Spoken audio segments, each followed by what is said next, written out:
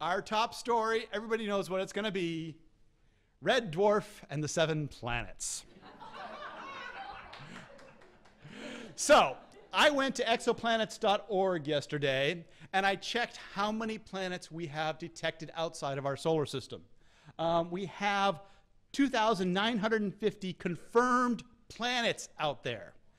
Plus, there's some unconfirmed candidates for over almost 5,500 potential planets out there. So, who cares about another 7? Okay, we added 7 more. Ooh, exciting. Is that really news? Well, yes, because this is 7 planets in one system. This is the TRAPPIST-1 system.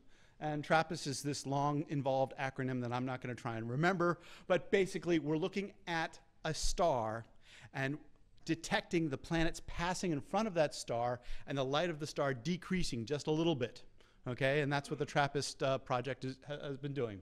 And the TRAPPIST-1 system, the Spitzer Space Telescope did follow-up observations on it and got confirmation of 1, 2, 3, 4, 5, 6, 7 planets around it.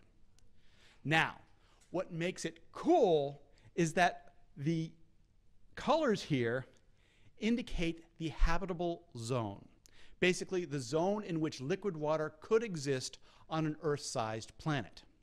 So the green is the habitable zone. And what do we get? We get 3 planets directly in the habitable zone around this star. All right? So for TRAPPIST-1, we have 7 planets.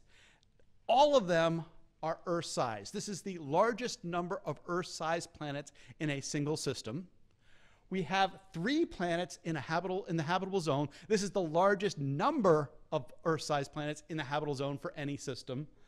And what I think is actually most important is it orbits a red dwarf star. Not just any red dwarf star, a tiny red dwarf star with 8% the mass of the sun. Okay? This red dwarf star is only 85 times the mass of Jupiter. Right?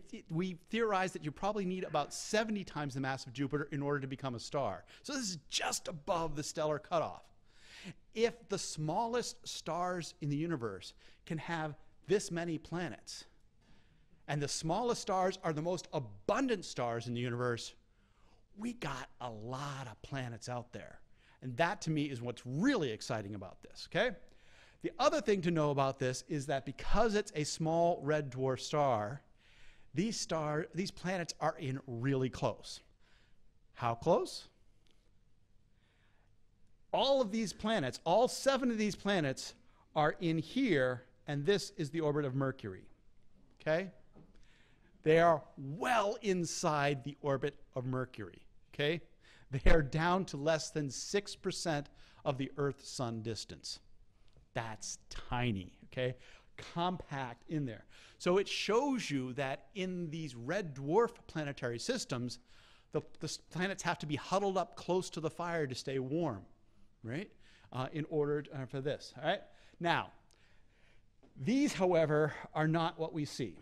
These are artist depictions, okay? They're artist drawings of what they could possibly look like. Do we know what they look like? Absolutely not. What did we actually see? I like to show you the real data, okay? So this is the data of what we saw. And here it is, right there. This is what we saw. Now, what you're seeing is the light curve, okay? So this is the light of the star. And you see these dips here? These drop downs? This is when a planet passes in front of the star and the light of the star decreases by a little bit. You'll notice that this is 98%. So the total drop here would be 2%. Okay, that's the maximum drop is like a couple percent. All right, so we're seeing these 1% drops in the light, and from them detecting that there are planets there. Why? Because they are periodic. So look at B, B, B, B. You see these periodic dips as the planet passes around. Every time it orbits, it passes in front. Okay? And then you've got the same for C, D, E, F, and G, and H. Although I noticed in the data that they released, there's only one H. So that's kind of hard to say. I'm sure they have much more to indicate the long term of age, but the data that they release. So this is how we actually see them. We just see the drop in the light to detect the planet passing in front of. We see that it's periodic, and that gives us confidence that these are planets passing in front of a star.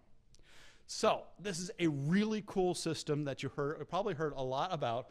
My mom actually started asking me about it, so I know it has to have made a lot of press when my mom is asking me about it. Okay, the star is only 40 light years away. It is, I said, it's a mass about 8th that of the sun, but its diameter is only 10% larger than that of Jupiter. Here's a drawing. That's the size of Jupiter. This is the size of the TRAPPIST-1 star. You add 85 times the mass of Jupiter, but it only grows by about 10% in diameter. That's the sort of thing that happens as you go from large planets to small stars. The planet sizes, they're all around Earth size, from 3/4 to just over 1. The mass estimates based on some density ideas go from about 40% to 1.4 times Earth, so these are Earth-sized. Okay, so they're not only Earth diameter, they're also Earth mass, which gives us great hope that they will be rocky and not gaseous.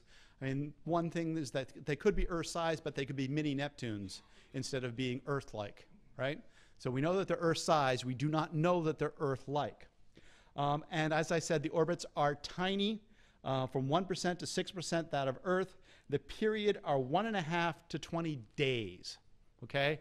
Orbiting around the planet, or the planet orbiting around the star once every week, up to 3 weeks maximum. It means that these planets are likely to be tidally locked. There is no dark side of the moon. Every part of the moon gets light, but on these planets, they are tidally locked to their star, so they do have a dark side. They would have a side that's permanently in light and a side that's permanently in dark. All right. The other cool thing is if you could imagine sitting on one of those planets and seeing the other planets in the sky, they'd be big. From one planet to another, it could be as big as 3 times the size of the full moon.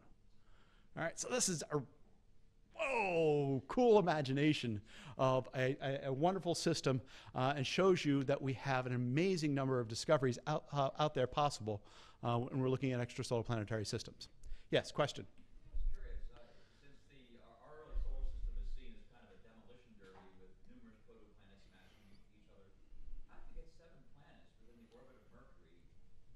Orbits like that. So this is a question I don't have a good answer for, but let me repeat the question for the online audience. So when you form a solar system, you actually form lots of planetesimals up to the moon-sized and start to build up towards Earth-size. And when they gravitationally interact, they can become unstable and kick planets all over, then can crash in. So the question is, how do you get 7 planets in such a tight configuration and keep it stable? I don't know. We just discovered this, and I haven't I haven't seen any analysis to see what the stability of the system is. Are there resonances in these orbits? If you look at the orbits of the moons of Jupiter, there are resonances between the first, the second, and the third of the Galilean moons, and those resonances make the orbit stable. I don't know if this star is billions of years old. Has this system been around for 1 billion years? I don't know enough details of the star to say that. So there's, yeah, you are right. That's an interesting question, and I'm sure somebody out there knows the answer already, just not me right now. Okay. Yeah. You just answered it. They don't know the age of the star. I don't know the age of the star. Maybe somebody else does, but it's hard to measure ages, especially. Well, they can measure ages for these small stars by looking at the lines of the volatile elements in the atmosphere, the elements that disappear over time. But I do not know that they've done that yet. Yeah. My question is about the tidally locked. Does that is there a limitation on the rotation of a planet that just can't rotate so fast that it could rotate around the star also? Right. So the point is that when two bodies are close enough together, gravity will produce a tidal locking because there'll be inhomogeneities in the internal structure. So it'll wobble, it'll slow down the rotation until one side always faces it. Earth and the moon, right now the moon always has the same side facing Earth, right? In about, I don't know, a few 100 million years, Earth will always have the same side facing the moon, okay, as Earth and Moon settle into a system where they're tidally locked. Pluto and Charon are tidally locked. They always have the same side facing. So in that same process is believed to probably be in effect here, where all 7 of these planets are tidally locked to their star. They're close enough in for that to happen. All right, last question, then I have to move on because I don't want to delay Lauren's talk too much. Are there any other planets in the system besides these 7? Are there any other planets in the system besides 7? Not that we have detected. Okay. It actually originally the TRAPPIST folks detected 2 planets, the inner 2 planets, and it's the Spitzer follow-up that detected 7. Maybe there are more. Complex signals take a while to be deconvolved, but they will continue to look to study the system to see what they can find. Okay. All right. Let me move on to my second story. And my second story is the 30th anniversary of supernova 1987A. How many people remember in 1987 when we saw this? Okay, not that many. Okay, where was I? I was in college back then. I was in college, and I actually thought a friend of mine was joking and saying, "Oh, we saw a supernova," because you never see a supernova. It's been 400 years since the invention of the telescope, and we haven't seen a supernova nearby until 1987. So this is a field of stars, and on February 23rd, 1987, boom. Okay, we had a star explode as a supernova. All right. And as I said, we haven't had a nearby one. This one is nearby, but not quite so nearby. It's actually in the Large Magellanic Cloud, so it's about 170,000 light years away. All right, we should get one supernova every 100 years in our own galaxy. We haven't seen one since 1600s. It's a real pain. All right, it turned out it was a blue supergiant that exploded, which at the time we didn't think blue supergiants could go supernova. We have since been corrected by nature itself, and then adjusted our scientific understanding to go, yeah, all right, now we can see how blue supergiants can explode. And it was the first supernova for which neutrinos were observed. We have these neutrino detectors looking for the neutrinos from the sun. They actually detected like 9 neutrinos from this supernova. They detected them a couple hours before the star brightened. Okay, that's just the way the physics of it works out, of the supernova works out. The neutrinos were released before the light is actually released, and so they're saying. However, a star of this size should collapse to form a neutron star, and for 30 years we've been looking for that neutron star, and we still haven't found it. So something else funky is going on there. There is a neutron star that we're looking for. All right, so let's talk about where it is. It's in the Large Magellanic Cloud. Here is a visualization to show you just how small and tiny it is on the sky.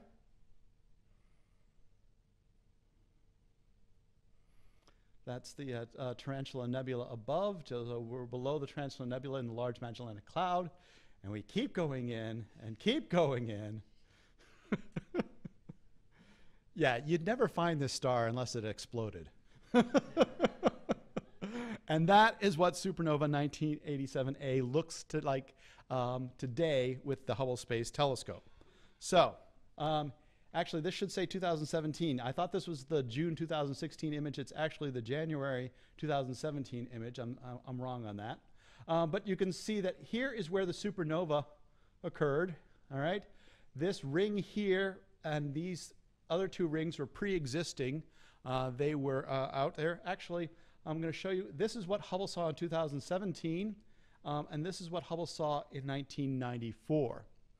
I'm going to use the 1994 image to show you the details. Okay, so this is the position where the supernova occurred. Okay, these are foreground stars. Don't let them confuse you. They're not brightening. They're not associated with the supernova. These outer rings are somewhat of a mystery. They were obviously released before the supernova. They were illuminated by they are ionized by the flash of the supernova. And they appeared a few months after the supernova. How they formed before that, we're not sure. Okay, we had a couple ideas, and then those turned out to not be so right. But that's science, you know. You take your best guess, and then if it's wrong, you go back and do another one. This inner ring, however, is the really cool thing. Okay, this is a radial ring that's about 1 light year across, 1.3 light years across. Okay, and we've watched the development of that from 1994 to 2016, and that's shown in this movie. So you can see the ring starts out relatively, and then it starts to light as the blast wave hits it, and all of the dense regions in the ring become illuminated over the years. Okay, this is the blast wave from the supernova spreading out and hitting the ring, which I can use my hands to show you this, but it's so much easier if I happen to have a supercomputer simulation running adaptive mesh refinement at an effective resolution of 2048 cubed. Oh, I do happen to have one of those. It's on my next slide. So this is a simulation from a gentleman in Italy, and he shared the data with me, and I was able to visualize it to show you the blast wave running across rings. So here is the Sandeliac star, and here is the ring, okay, and here is the simulation. That's the supernova, and you can see the blast wave moving out and hitting the ring, and as it hits the ring, the dense clumps in the ring are heated and ionized, and if we rotate around, you can see the structure of that ring. And that's the 30-year history of supernova 1987A. So, whoops. So this is what this supernova looks like after 30 years. And it's been really cool being able to watch something develop for 30 years.